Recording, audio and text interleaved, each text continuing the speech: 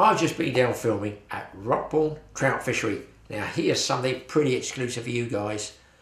I was the only person down there to film just after the crime. Wow, we're doing news items now as well. Peter, the owner of Rockbourne, is offering a £1,000 reward for information leading to the prosecution of the perpetrators who broke into his fishery and released a load of his fish illegally into the river. Wait for this, the fish were the rare tiger trout. Now if you guys are fly fishermen, you're going to be furious because there are hardly any places at all that you can catch a tiger trout. He's got them down there.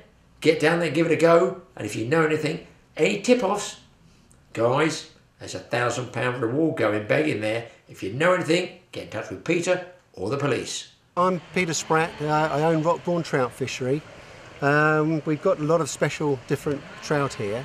Unfortunately, Wednesday night we had intruders who broke into our fishery to release the fish into the river. I'll let Simeon run through that, our manager.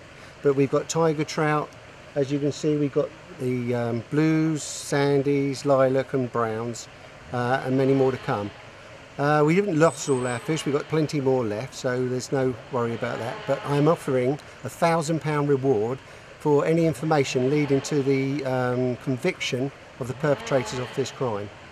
I'll pass you over to Simeon now to talk to you about what he found when he came in. Hi there, I'm Simeon. I'm the fishery manager here at Rockbourne Trout Fishery. As Peter mentioned a minute ago, we had a problem with release of fish. So I put on Facebook when we had a delivery of some spectacular tiger trout. That evening after the post went onto Facebook, I came in on the morning and all our grills have been taken out of our stock ponds. This is obviously malicious intent to release the fish, which is a real shame because we've got so many anglers looking forward to catching these fish. Okay, fortunately we've still got some of the fish left and we've got plenty more fish coming in. So obviously what happened is totally different what's happened before here. Obviously all fisheries have problems with poachers, but this was obviously done with malicious intent. These are some stunning tiger trout. They're a cross between a brown trout and a brook trout. Okay, they're very unusual. As you can see, they're beautifully marked fish, absolutely stunning. And we're one of the only fisheries in the country to have these fish. So if you want to catch these, they're going to be going in the next few months. And like I said, I think any angler will be happy to catch one of these. So this is the reason why we're offering a £1,000 reward to stop this, so our anglers aren't disappointed.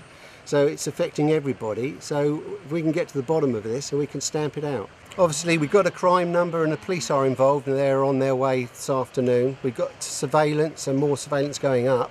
So hopefully we can get to the bottom of it. But any information, we will be paying £1,000. I must emphasise that to any fisherman or even the people who've done the crime who put them up to it. We would like to get to the bottom of it.